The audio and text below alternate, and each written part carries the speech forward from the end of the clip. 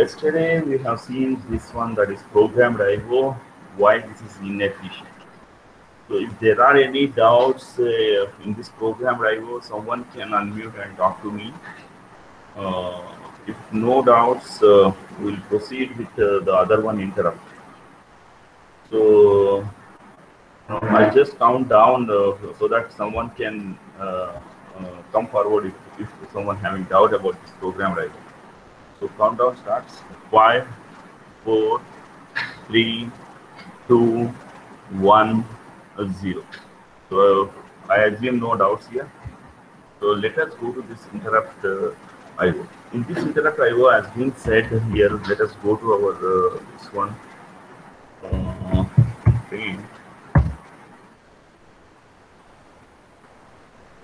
So here we have this one. This is our processor here. Am I audible to everyone? Yeah. No one. I think you people are. Yes, sir. Yes, Okay, sir. It's okay. audible. Yeah. Thank you. So this is our processor, and we have some IO devices. Let us say here some IO devices. This IO device earlier, yesterday, what we have seen, it is a job of the processor that all the time it has to check here that inside this we have something called status register. Yesterday we have said that there is only one flag register flip-flop, single bit register that we are focusing. Apart from that, there are lot many flip-flops here. Put together, them we were calling like a status register. So this was the yesterday's discussion, that this processor should go here and check this that is flag register, whether this IO is ready to give any data to this processor or not. So for that, this job processor is doing here.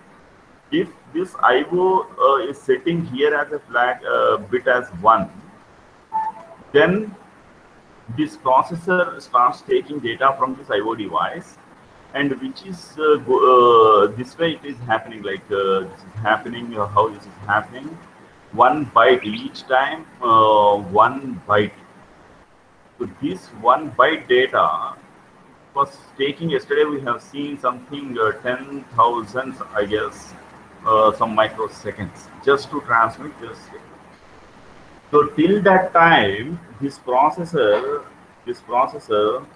cannot attend any other task here. If it is doing some task here, for example, maybe a multiplication program, suppose. So this multiplication program, this processor, this is a multiplication program for a task. This task, for a while, this processor has to stop till this device, this IO device completely sends not its data to the processor. So that is called this checking here. This you see this line here. This is going here all the way and going to the that is flag register. This is done. This is happening with the help of an instruction, that set of instructions. So IO instructions, them we call IO instructions. They program. So this program is actually executed by this processor, and this program will check this flag register. If this is set to 1, then it takes data from this IO device 1 byte at a time. So that way, this is taking this much of time just to transmit 1 byte. So likewise, if there are several bytes, so many times it has to keep checking this, the other byte is ready or not. Then it has to wait for this time so that this entire byte can be transferred to the processor. So meanwhile, this processor cannot perform this intended functionality. This functionality it cannot perform.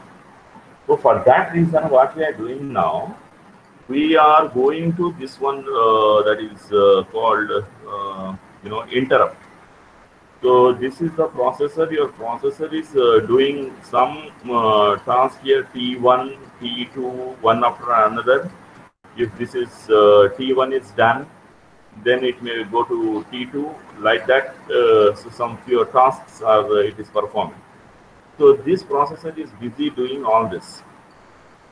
So if it is doing all this, then we have a mechanism here in the IO device. So what it does is, in the IO device, there is a mechanism called interrupt mechanism. So this interrupt mechanism, what it does is the job of this interrupt mechanism. This is the program. This program's job is to check here flag, to check flag here. So it is not going to execute this processor is not going to come here all the way and check here this. So design that this interrupt is placed here in the interface module itself. Here, that interface, our interface module. Look, on very first session we are talking about something called interface hardware.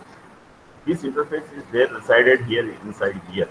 To this interface, actually, this your IO device is connected. This IO device is connected through via this interface. This interrupt is placed inside this interface. This interrupt will check the flag. This process, this IO, whether this IO device is ready to communicate or not. Who is checking now? This processor is not checking. This interrupt is checking this flag. If this is ready, then this interrupt is actually sending a request to the processor that this is ready. So by doing so, what is that we are doing is we avoid this checking here all the time. Here this has to come and check this one here, and then this 10,000 yesterday's example. Microseconds, it has to wait because this is transmitted here to the processor, because this other the second time this clock may be set to 1 or it may be set to 0. This processor is not going to take up any of the tasks here since this communication already started. These tasks are for a while are postponed by the processor. And this processor is now busy with checking this flag here, flag here. Now what we are doing is we are eliminating this checking itself. This checking itself, we are eliminating this checking. We are eliminating this checking. If you eliminate, what happens then? If this flag is ready or not, who is checking now? This interrupt program is checking. This interrupt program is checking. Where this interrupt program? This is there inside this interface module. It's checking this one. If this is ready, this flag is set, then this interrupt is sending a request to the processor saying that this IO device is ready with some data. So now what it does is this processor, though for a while it is pausing, but it will not pause for this long. For this long, it is not going to pause. Just to initiate the transfer, it pauses for a while, and then what it does is the control lines are transferred to the this data bus. Now, data bus is actually taking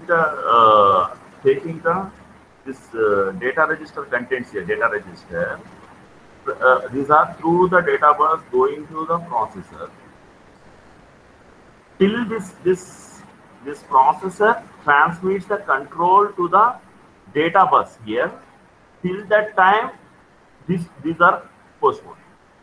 Once control is transferred to the data bus, now the communication is happening between this IO device to here to the memory. This processor is now will be taking up the postponed tasks here. It starts again taking this task here. Whatever the task being postponed, it will attend that task. This who is handling now this one? This one is directly handled by the data bus from I/O device to the this memory unit. Is that clear to everyone? This interrupt how actually is helping us. Is that clear to everyone? This concept. Any doubts here? Are there any doubts here? If those having doubts, they can unmute themselves and they can ask. Okay, countdown. 5, 4, 3, 2, 1. I assume no doubts. So let us go to this one here. Let us read now this theory what we have this related to interrupt. In the programmed I/O method, CPU stays in a program loop until the I/O unit indicates that it is ready for data transfer. This was the thing we said earlier, that this programmed I/O, the last session that we have seen here, this programmed I/O, in that case, CPU stays in program loop until this I/O unit indicates that it is ready. How this I/O unit is going to indicate through that flag. Now, this is a time-consuming process since it keeps the processor busy needlessly. So this is the very point. Yesterday also we discussed here why this 10,000 times it is waiting, and that is called time-consuming process. Today also in the Paint software we have demonstrated how this is the time-consuming process. This one, this programmed I/O. So it can be avoided by using an interrupt facility and special commands to inform the interface to issue an interrupt request signal when the data are available from the device. This was the point in the Paint software we were talking about. It can be avoided. This time needlessly the CPU is waiting. It's a time-consuming process. This flaw, this problem we can avoid using an interrupt facility and special commands to inform the interface. Interface, you know very well that comes between CPU and the I/O devices. This interface module to inform the interface to issue an interrupt request signal when the data are available from the device. In the meantime, CPU can proceed to execute another program. Who is handling now? CPU. Earlier here in the programmed I/O, it is CPU that is coming and checking the flag bit. But in this case, this interrupt that is going to handle whether this I/O device is ready with the data or not. This interrupt facility is going to handle. Since CPU is not checking now, it is interrupt that is handling this data availability of the I/O device, ready or not. This CPU, since it is not checking now, this CPU now can do some another tasks. So the interface meanwhile keeps monitoring the device. This was the again in the Paint software been said. This interface will keeps monitoring the device. This interface, because the interface is now upgraded with a interrupt facility. That interrupt software will keep checking whether the device is ready or not. This is the I/O device. So who is monitoring now? This interface is monitoring. So when the interface determines that the device is ready for data transfer, it generates an interrupt request to the computer. So this is also in the Paint already I discussed this one. So upon detecting the external interrupt signal, since this interface has detected that now the data is ready from the external I/O, what it does, it generates an interrupt request to the computer. So upon detecting this request that is coming from the external interrupt signal, that is from the interface unit, so the CPU momentarily stops the task it is processing, branches to a service program to process the I/O transfer, and then returns to the task it was originally performed. So this was also been said in the Paint program, that CPU momentarily stops the task it is processing and branches to service program. This service program is nothing but handling the data bus that I/O device can transfer to the memory, that is service program. So this service program, it branches, CPU branches to a service program. Why service program is required? To process the I/O transfer, to process the IO transfer. Once the service program takes over the process of IO transfer, this CPU returns to the original task and then returns to the task it was originally performing. The CPU momentarily stopping and going to the asking the service program. This is another program. Baba, you go and start this IO transfer between the IO device and to the memory. So that momentarily this job is done by the CPU. And then this moment, after this moment, this CPU comes back to the originally what it was doing, this some tasks it was doing, so it comes to that. So that's how this interrupt is really blessed. We can save the time. Now coming to the same again, the stuff earlier in the paint what we had discussed.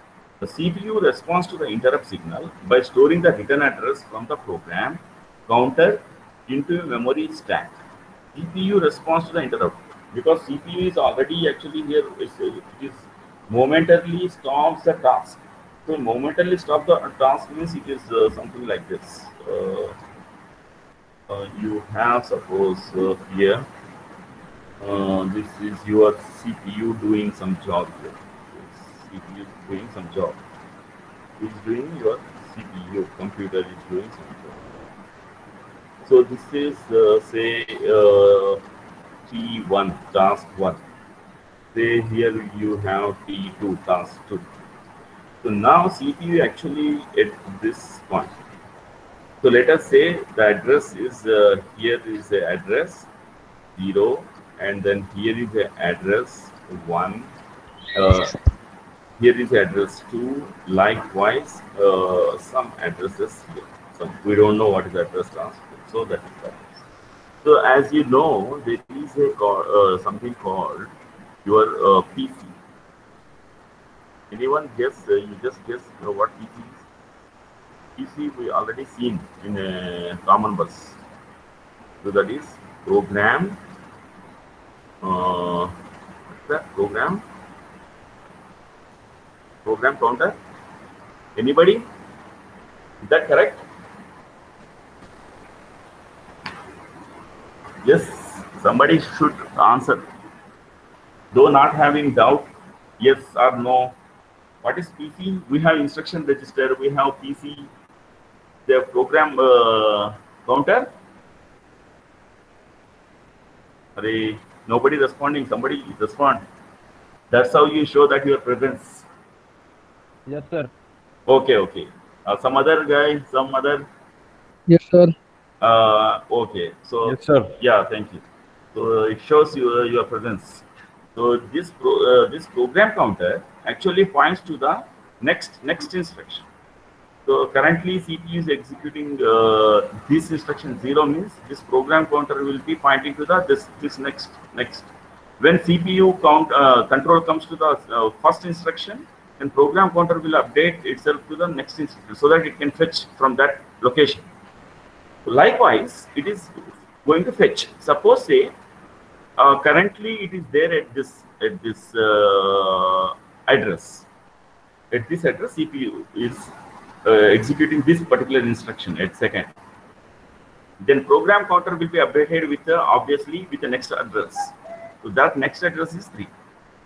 So, but when it is doing this second instruction, when it is executing, this has received a request. This CPU has received a. This is your CPU box. So some box is here, some other hardware which takes the interrupt request. So this has come from this interface unit. So to this interface unit, we have some IO device connected.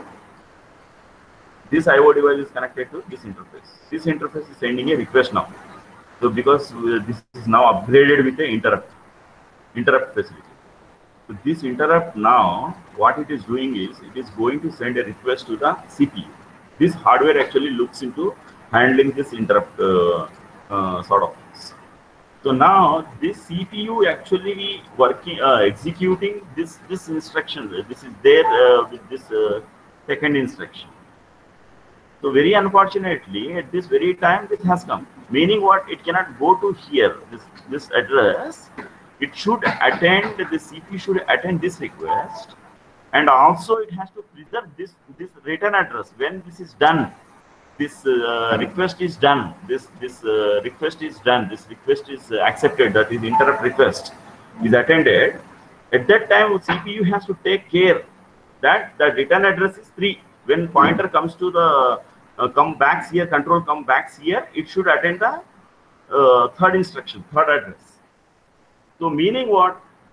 With this, what I am trying hard to convey you is, it has to store this return address somewhere in the system. That is again in the system, computer itself, it has to preserve. So this is some another memory, let us say, return address storage memory location. So return address is stored in this memory. So this is return address.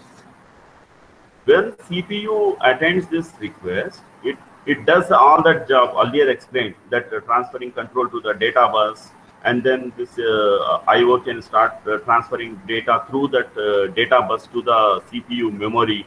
Somewhere here is a memory. So to that it is transferring.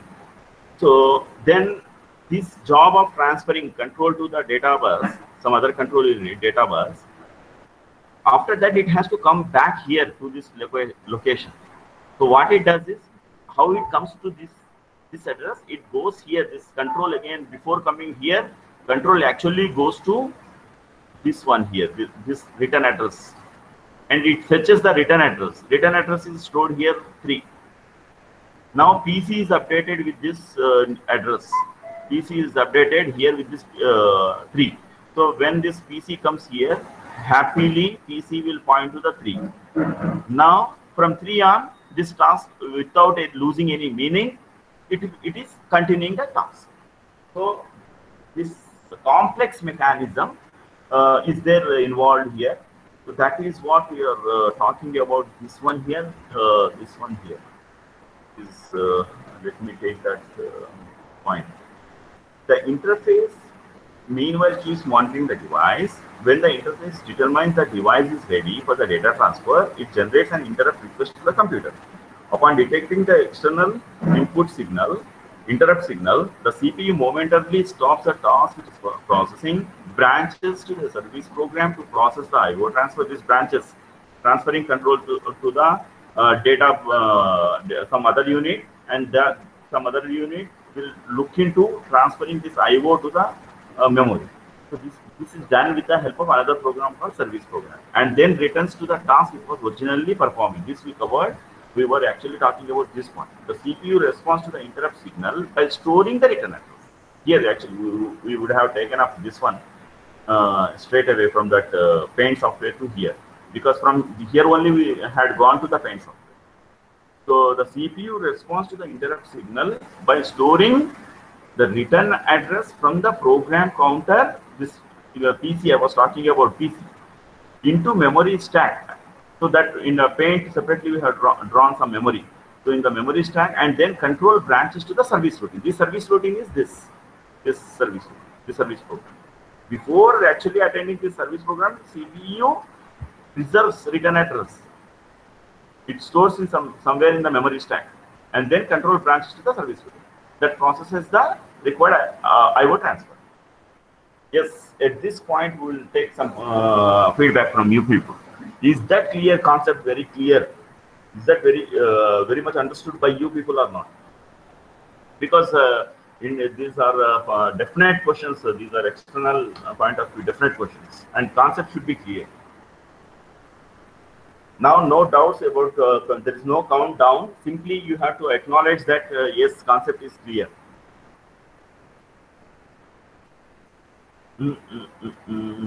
Yes, nobody. You can unmute simply. What is that? Yes, sir. Okay, thank you. One, the other. Are there people? Yes, sir. Yeah, that's great. Are there people? Only two guys are there? Yes, sir. Yeah, thank you so much. But this is not fair. You have to unmute yourself and interact. So that is how this is handling. The way that the processor chooses the branch address of the service routine varies from from one unit to another. So some methods here actually how this is return address is stored here. This return address I was just talking about this one. This address let me take some other this one. This return address CPU has actually kept the return address here in some this memory. So how is that mechanism is handled? Again, this is simply like that. It cannot come and it cannot keep in this memory location. No, there should be some mechanism. So that mechanism is this one. So there are two methods to accomplish this. This is let me take this to find. The way that the processor chooses the branch address of the service routine varies from one unit to another. There are two methods for accomplishing this. One is a vectored interrupt, the other is a non-vectored interrupt. In non-vectored interrupt, branch address is assigned to a fixed location in memory. In a vectored interrupt, the source that interrupts supplies the branch information to the computer. This information is called interrupt vector. So here again I repeat this 1, 2, 3, 4 points. The way that the processor chooses the branch address, it has to branch to the subroutine here. This one here. CPU momentarily stops the task it is processing, this branches to service program. This branching. So this branch address of the service routine varies from one unit to another. So where this service routine, interrupt, to handle the interrupts, let me go back again here, take up this fresh page. Yeah. The fresh page is, again, this is processing very quickly, we'll complete this. We have come to this one. It should come here, actually it is executing in our earlier example, second instruction. So when it is executing second instruction, this PC is actually loaded with the next instruction. But at that point, when it is actually performing this instruction execution, we actually had received a interrupt request. Interrupt request has come from this interface. So to which this IO device is actually connected. So this interrupt request needs to be handled by the CPU now. So meaning what? All interrupts are actually here somewhere memory. Let us say this is your memory. You have some memory here. This is some memory. And there are types of memories. We have something called RAM and something called ROM, read-only memory. This is actually during the program, during this execution. Here it is executing task 1. Then later on it may execute another task, another program. So likewise, depending upon our user developed programs, all these things are happening actually. So all these programs are actually there in the RAM. They are running from the RAM. All instructions are running from this one. But this ROM here, it will have planned programs in the ROM. So this memory I am talking about something, some sort of ROM, not RAM. This is something called a ROM. Let us say, as I said, in the ROM, what will be there? Pre-decided some programs we keep in there. Pre-decided or pre-planned. So what my pre-planning is, if it is coming from the printer, some instructions should work here. This portion is for the printer, and this is for some other IO device. Suppose, say for example, you are what interrupts we can say. There is a what we call any help, some emergency interrupt. What can come to the computer? some plant is there, somewhere some plant is there, some plant here. So in this plant here, temperature should not exceed 60 degree Celsius. If it is exceeding 60 degrees Celsius, it should give the interrupt to the processor. Should give the process to the processor. So let me get this. Oh no, this one. It is going to the processor actually. This interrupt will be going to the messed up this pens here actually. Yeah, now it's there. This plant should give the interrupt to the CPU actually. CPU. Now CPU, what it has to do, it has to go to that interrupt. It has to attend this interrupt request and the related instructions immediately it has to execute. So that is called branch. So at this branch, I'm keeping plant related all decision making instructions. This plant, when 60 degrees it is exceeded, so immediately what actions I have to take. So those instructions I am keeping here in this address location, from here this point to this point. So this is another branch. So this branch deals with the plant related controlling instructions. So now, depending upon the request that is coming to the CPU, this is earlier we took to the printer, no? So let us say this is the printer. This is a printer. If printer related requests are coming, then it should go and execute this subroutine. If plant related emergency coming, this should be given higher priority, and these instructions here, set of instructions, these instructions should be executed. Like that, we have all set of pre-planned, pre-decided, instructions we kept in some memory called this is ROM memory. Now, when this request is coming from the plant, this CPU should go here to this address, and all instructions should read it one after another to maybe to decrease this decision making, what to what sort of instructions are required, all been kept here. So then it is going to execute. So this is called branching. So if this comes, it should branch here. If this comes, then it should branch here. So this branching ability, how is that CPU is going to branch? If this comes, it should branch here. If this comes, from plant comes, then it should branch here at this location. So this branching ability, we are here talking about this somewhere here. Let me take again this lesson. This one. The way the processor chooses the branch address of the service routine to which request we have to service. The service program, I said printer in that location and the plant in some other location. So the way the processor chooses the branch address of the service routine varies from one unit to another. Yes, this is very obvious. Your computer our domestic computer not required plant handling the sort of interrupt requests. Our home desktop is enough with a webcam, printer, and a USB port, and mouse, and some other stuff. But in the industry, those computers, those are handling automated way. Systems are handled. So they have different service routines.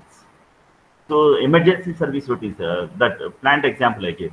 So that's why that depends. The way the processor chooses the branch address of the service routine varies from one unit to another. So in this context, the context is you have to continue from this to here. There are two methods of accomplishing this branch address. So one is a vectored interrupt method, the other is a non-vectored interrupt method. So in non-vectored, this second one, in non-vectored interrupt, branch address is assigned to a fixed location in memory. So you remember at this point, I will go back to the paint again. You please remember, in non-vectored interrupt, the branch address is assigned to a fixed location in the memory. This is the ROM I am talking about. And there is a fixed location for that particular given interrupt. There is a location is fixed. That this interrupt means in the earlier paint example, we took that printer and the plant. So for printer, that 0 to 10, let us say, that is fixed. And for plant, 11 to some 200, let us say, huge number of instructions are required, suppose, because that's a complex plant handling is. So 11 to 200, that location is fixed for the plant. So that way. So non-vector interrupt, branch address is assigned to a fixed location in memory. Whereas this first one, vectored interrupt. In vectored interrupt, the source, who is generating source, maybe printer, maybe plant, maybe USB, that is your plug-in device that is called, what is that? Pen drive. Those are the I/O devices. What I mean is basically I/O devices. Source that interrupts the supply is the branch information. Who is providing this branch information? Your plant will provide. Suppose interrupt coming from the plant, that itself will provide where I am, like 11 to 200, Baba, I am. So go there and execute like that. Who is providing the branch required set of instructions where they lie in the computer? Who is providing that information? That interrupt itself is providing.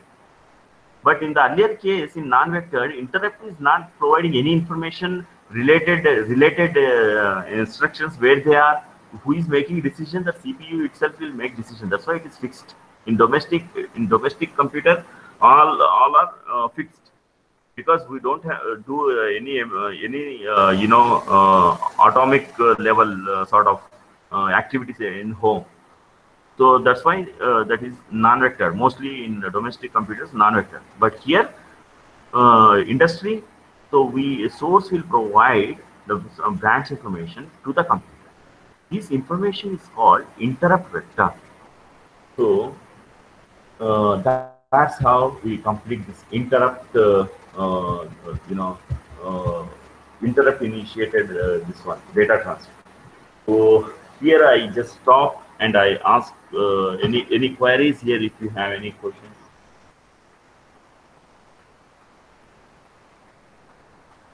Are there any questions? Is that clear? First of all, you just tell me. I was talking about this one. Sir. Yeah. Sir, which is the source you go to do interrupt. Can you? Yeah. It's a very breaking your audio. Can you be bit slowly, and you give some bit pauses and be loud enough? Sir, the address which the you deliver CPU, it is delivering through the interrupt. Address is delivered through the interrupt request in the case of vectored interrupt type of method. There are two methods how this branch address is provided. So in the one method is called vectored interrupt method. The other is a non-vectored interrupt method. Non-interrupt vector method. In that approach, this branch address is actually CPU handling. Who is handling? CPU handling. But in a vector type of case, the branch address is provided by the source itself. If printer is interrupting, printer itself will tell that where my related instructions are there in your memory. If plant is interrupting, plant will provide where my related instructions are there in your memory, in your ROM. So that is called vectored interrupt. Is that clear? Yes, sir. Yeah. Are there any more? Okay, I assume no more. Let us proceed to our countdown mechanism. So we count down 5. In between, if there are any, you can come forward. Our count starts now. So countdown starts now. So 5, 4, 3, 2, 1, 0. So let us proceed to another. This is another mechanism. We were so far we dealt with the programmed I/O and then interrupt, and then there is another thing called DMA, the direct memory access. The direct memory access is a sort of interrupt type of approach. But here, before going to this, I just go here for paint friend, and with this we wrap our session. So in DMA case, what happens is, here you have CPU.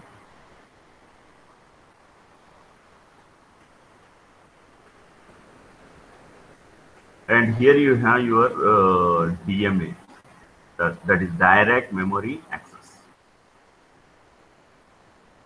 DMA. And here you have your I/O devices. Your I/O devices. Actually, I/O device, every I/O device is through. Again, you should not forget, every I/O device actually having, so these are I/O devices. Let us say these are I/O devices. Every I/O device has got its own interface. That you should not forget. At least till you finish not your exams, you should not forget that every interface, I/O device has got its own interface. So now, if this I/O, suppose we have 1, 2, some devices here. So this device wants to communicate some data. It wants some data from the CPU, or it wants to give some data to the CPU, suppose. So here we put something called memory also. Sorry. So now what is happening is, this I/O interface will actually request a DMA, that it wants some data from the memory. Two possibilities. One is from memory to I/O device. Second possibility is from I/O device to memory. So both are possible, no?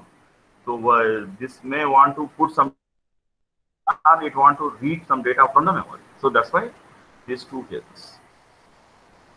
Now, what we do is, this CPU will keep doing its own business.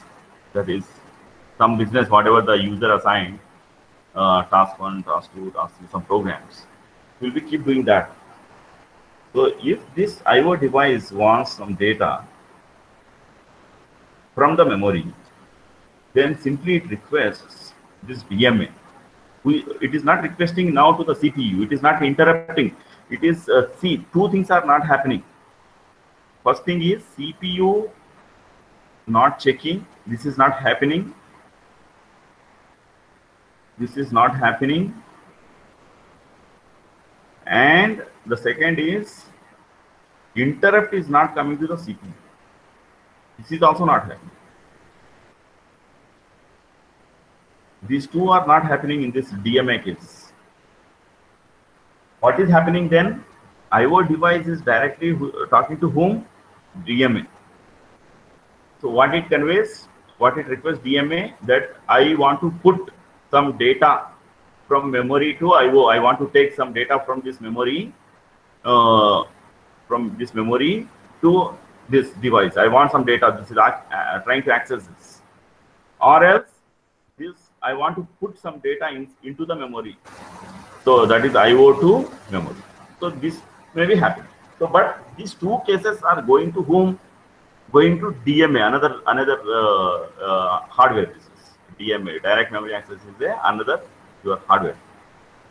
What it does, this DMA now, based upon the request that has come, that is, maybe it wants from memory, or it wants to write to the memory, based upon whatever the request, it simply requests to the CPU that I want this job, either job, this one or this one. So what it does, this CPU, for a while away in interrupt it has done. In interrupt case it has done. So that is, it is going to the branch address, service routine, and then the service routine is actually looking after IO transferring. So that had happened in the interrupt. But here this is not going to service routine now. What it is doing is actually, it is the CPU is handling control. We call here, this is control, bus control request. This control is related to memory, because CPU is not it's a computational device. Everything is actually our main memory. So this control CPU transfers. It is currently doing this job. So for a while, what it does is it tells this control hardware that Baba, I am releasing the bus here. The CPU actually supposed to holding some bus here. What buses will be there? One is a data bus, the other is a memory bus, the other is a control bus, right? We have seen them in the IO devices. First slide of this IO Pro, this unit. So one is a control bus, the other is a data bus, the other is a this address bus. Control. This is the first one, control, and then address, and then data. This control, for a while, what it does, this CPU to this control, it tells that I am releasing now this control. I am losing my control over the bus, and you can control this bus mechanism. I will write down here this bus mechanism. This bus. What are the buses here? One is a control bus, the other is a data bus, the other is a, what is that? Control. I will write on it. It's better to write it because I am forgetting. So this is the control, other is a data. What is left? Address. Now it is clear. Control, data, address. Now what CPU does is, Baba, this control over these buses, I am releasing to you. You look into now. Earlier, this control over these buses, who is having control? CPU was having the control. Earlier, over these buses, this control bus, this data bus, this address bus, who was having control? The CPU was having. Earlier, control was there with the CPU. But the moment these devices, either of the devices maybe want to accept from the memory, or they want to give to the memory, they are simply requesting the DMA. DMA is requesting to the CPU that you lose the control over these buses and give that bus control to me. Who is asking? This DMA asking. So now CPU, what it does? It merely gives the bus control only. To whom it gives? To DMA it gives. That's it. Nothing more. The DMA is that one. Because after all, it's the game of the bus, that this has to transfer all through from this to here, this memory. The game of bus game. So this bus game is a control mechanism, no? Bus game is, it is also complex, but who is controlling? Earlier, CPU was controlling. Now what we are doing? We are releasing the control from the CPU and giving that control to whom? Another hardware called DMA. Now CPU still can, losing the control over the bus, CPU still can continue with the tasks given here, because tasks are something computational, no? Arithmetic operations or logical operations, they are not related to the bus. So those are the computation related. So that's why this computation still will go on, though CPU for a while is giving this control of the bus. Remember, the control of, we are talking about, the control means control of the bus we are talking about. Control of the bus is given to the DMA. Now DMA, since it has captured the control of the bus, it is having a complete data of this memory. Inside this CPU, this memory is there, no? This memory has got some range here. This memory has got some range, suppose say here like this. this is the range here, 0 all through, suppose say 128. So every information is also there with the DMA.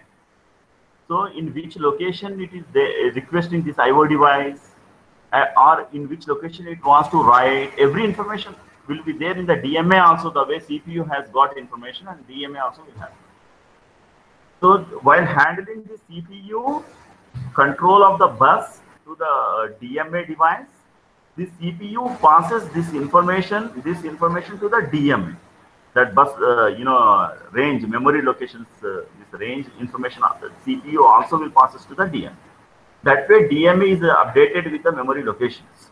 That way now DMA can know that from which memory location this particular IO device is trying to access data, or in which memory location this IO device wants to write in. So that information now this DMA is aware with. Just because while handling this control to the DMA, CPU also handled the bus this address information also. That way this DMA knows. So with this, I stop this one. I am not just. I did not start DMA. I just gave you the introduction how this is different from this one, interrupt, and how this is different from your programmed IO. This we have three cases. One here. We go here. This programmed IO, interrupt initiated IO, and DMA. We discussed programmed IO clearly, we discussed interrupt initiated IO clearly, and I just gave the introduction to the DMA. So technically how really it is happening, that in the paint software what all I have discussed, that needs to be discussed. So that needs to be discussed. So in next session, we will take up this direct memory access technically. But as a concept point of view, we took in the paint that what is the role of DMA and how DMA is actually playing a role in data transfer from IO devices to the memory and from memory to the IO devices. So with this, I wrap my session. And if you have any queries, you please stay here and ask. If you don't have any queries, you happily can sign off.